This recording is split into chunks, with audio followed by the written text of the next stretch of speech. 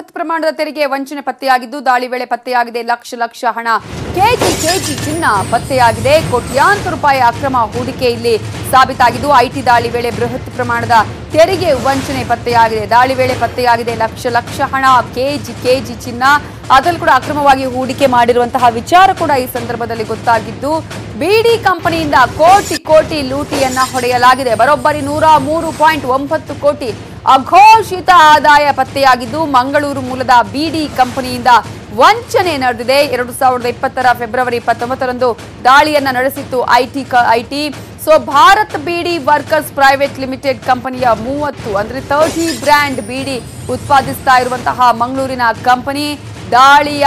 ವೇಳೆ 29 ಲಕ್ಷ ರೂಪಾಯಿ ನಗದು 1.4 ಕೋಟಿಯ ಚಿನ್ನಾಭರಣವನ್ನ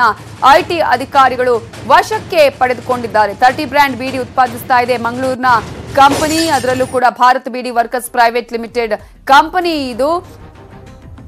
ಇನ್ನು ಈಗಾಗಲೇ ಈ ಕಂಪನಿ ಹೆಚ್ಚುವರಿ ಆದಾಯ ಅಂತ 61 ಕೋಟಿ ರೂಪಾಯಿಯನ್ನ ಕಂಪನಿ ತೋರಿಸಿದೆ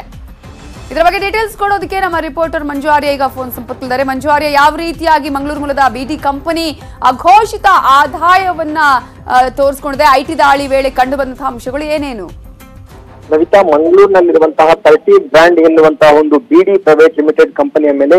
ಫೆಬ್ರವರಿ 29ನೇ ತಾರೀಕಿನಂದು ಬೆಂಗಳೂರಿನ ಐಟಿ ಅಧಿಕಾರಿಗಳು ದಾಳಿಯನ್ನು ನಡೆಸ್ತಾರೆ ದಾಳಿ ನಡೆಸಿದಂತಹ ಸಂದರ್ಭದಲ್ಲಿ ಸಾಕಷ್ಟು ರೀತಿಯಂತಹ ಒಂದು ಅಕ್ರಮ ಆಸ್ತಿಗಳು ಕೂಡ ಅಷ್ಟೇ ಪತ್ತಾಗಿದೆ ಜೊತೆಗೆ ಅಘೋಷಿತ ಆಸ್ತಿಯು ಕೂಡ ಅಷ್ಟೇ ಈ ಒಂದು ಐಟಿ ದಾಳಿ ವೇಳೆ ಪತ್ತಾಗಿದೆ ಒಟ್ಟಾರೆಯಾಗಿ ದಾಳಿ ನಡೆಸಿದಂತಹ ಸಂದರ್ಭದಲ್ಲಿ 103 ಕೋಟಿ ಮೌಲ್ಯದ ಒಂದು ಅಕ್ರಮ ವಹಿವಾಟು ನಡೆಸಿರುವಂತಹದ್ದು ಕೂಡ ಈ ಒಂದು ವೇಳೆಯಲ್ಲಿ ಐಟಿ ಅಧಿಕಾರಿಗಳು ಪತ್ತೆ ಮಾಡಿದ್ದಾರೆ ಜೊತೆಗೆ